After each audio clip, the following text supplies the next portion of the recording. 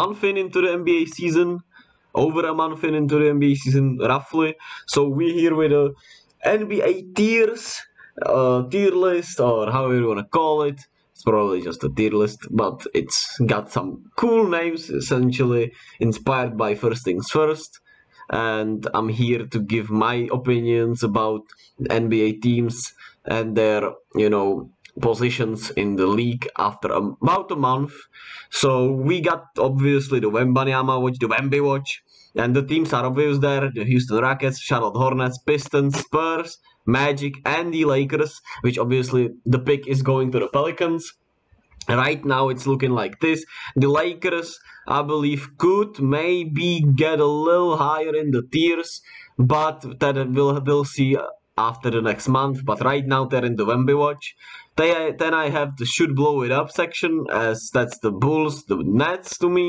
The Bulls should blow it up, but they won't. They don't have their draft pick. They are not going anywhere. They're now 6-10, and they are just looking like a team without good direction right now, and are probably gonna be mediocre for the coming years, and maybe it would be better to blow it up. I'm not sure. The Nets for me should blow it up just because I just don't trust any of their players except for KD, I guess. But they once again could could get up in the tiers during the next month. But as of right now, I would still think they should blow it up, even though they're now 7-9 and are looking better with Kyrie coming back tonight. The day I made these videos. So there's that. Then I have the Knicks tier, as there are the Knicks. They're just the Knicks. They're fine. That's it. Then I have the tier of these teams are fun, but will probably fall off a little bit. I have the Kings. They are really fun. They're a good offense, and I would have done some different tier for them. Like, I believe they will be in the playoffs. I believe in that, but I don't think they'll be this historic of offense throughout the season. Maybe they will. They could keep it up, but I believe they will probably fall off. The same with the Portland Trailblazers, who are already getting kind of nicked up with injuries and are losing a bit of steam, but the team is good and they could also not fall off. But these are just my opinions, obviously. I'm not predicting, I'm not like wishing on these teams' downfall, but that's just my feeling about them. The same with the Utah Jazz, but like I said, as of right now, I would picture them in the playoffs, maybe. So, not maybe, probably. So, I believe they will fall off, but the fall off means they will fall off a little bit. They are the number one seed right now, and I'm not saying they will fall off like completely, but a little bit of a fall off is expected. The same with the Pacers. They had an easier schedule. They are now 9-6. They'll probably, fall off in this next month, but who knows? They could keep it up and could be a, playoff team. I would love to see that because I like the Pacers. I like what they have, but I don't believe it's sustainable as of right now. The same with Thunder. They're hanging around 500. I believe their record will fall off completely during this next month, as long as Shea doesn't put up even more ridiculous numbers throughout the whole month. And the same goes with the Wizards. They're essentially the Pacers, but probably more, talented with names. Bradley Beal, Tyrese Haliburton, comparison, not like they're the same player, but you know what I'm saying. Miles Turner to Porzingis, Kyle Kuzma to, and there you go, Benedict Mathurin, I guess. It's like, the same kind of tier for me.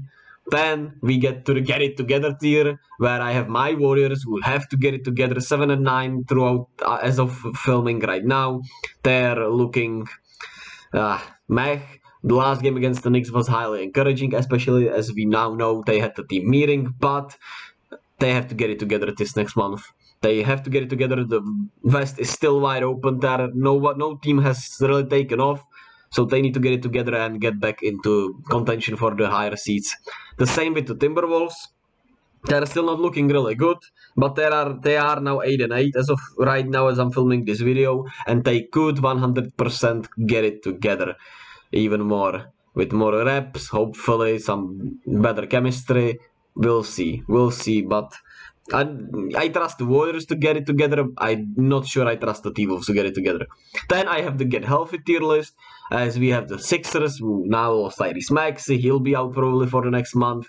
Then we have the James Harden injury. He should come back during this next month or so. Next month. During this about a month. I'm not sure how long his timetable was, but he should be back by the time I make the next tier list video. The Grizzlies need to get healthy. They lost Ja and Desmond Bane, their two best players. Or, debatedly their two best players. You could argue Jaren Jackson is more important as he got now healthy. They need to get healthy, obviously. The Miami Heat, they're missing Bam, Jimmy Butler, all their players are a little nicked up. And they need to get healthy so they can, essentially get it together. I would put them in get it together if they were healthy, but they are not, so it's get healthy. The same goes with the Raptors. They're missing some players, obviously, and they are around there as the Clippers. Get healthy once again. They are now 10-7s. Kawhi obviously has played some. Obviously, I keep repeating for obviously, for fuck's sake. Kawhi has been back now for a few games. He has to stay consistently healthy this next month for them to get in the mix. To me, and the Cavs have been in and out the lineups with Darius Garland. Mitchell was out for some games. Jared Allen was out some games. Only Evan Mobley has really played the most of the Cavs, and they are now about I believe they will be in the mix, but as of right now they need to get fully healthy and get the chemistry going. Then I have the will be in the mix teams, as I have the Hawks, who are obviously pretty good. They've started they are now 10-6 if I'm correct. They are around third in the Eastern Conference. They've been about what I expected. The coaching has to be a little better. Nate McMillan needs to be a little more creative, probably with his rotations, with his game management sometimes to me. But Trey and DeJounte have been working pretty well together, even though they've both not been shooting as efficiently as would you like. Especially Trae Young, who's been really struggling throughout the first month of the season, shooting wise, but they were winning still, and they got a lot of rooms to improve. With John Collins also probably can get better, and they will be in the mix, I believe so. Then we have the Pels, who 1 month in could have been in the get healthy category, but I'm putting them in will be in the mix category because I believe in them. But it's really on the edge between get healthy and will be in the mix. Then we have the Mavs, who are in the mix because of Luka. And maybe I should have just done the different tier between the get healthy and will be in the mixed tier as a Luka tier, because without Luka they would obviously be nowhere. Luka is the MVP favorite with Jason Tatum for me. They're about neck and neck for me. Tatum has been a little worse these last few games. Luka has been a little better. They're 1A, 1B.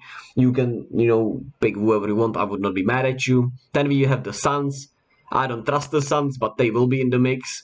And they are obviously missing Chris Paul. Also, you could put them in some get healthy categories. They're missing Chris Paul, they're missing Cam Johnson, but I trust them to be in the mix, and I don't believe these are as huge injuries as the teams below them have.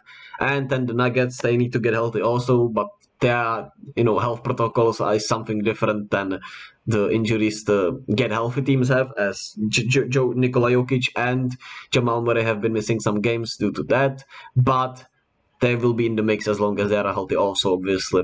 And we've seen a lot of good things for them. Michael Porter Jr. has been great. Jokic has been incredible also, even though it's kind of, been a different Jokic than we've seen the last few seasons. Jamal Murray has been getting more into shape. Aaron Gordon has been good. Also, they have a really good bench play from Bruce Brown. Kentavious Caldwell-Pope has been one hell of a shooter.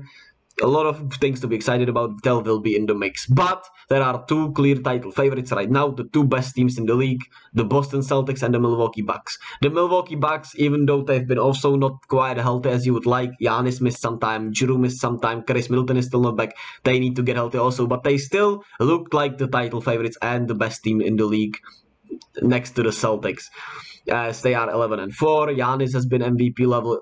Obviously, the last few games are kind of anomaly, where he has not been as great.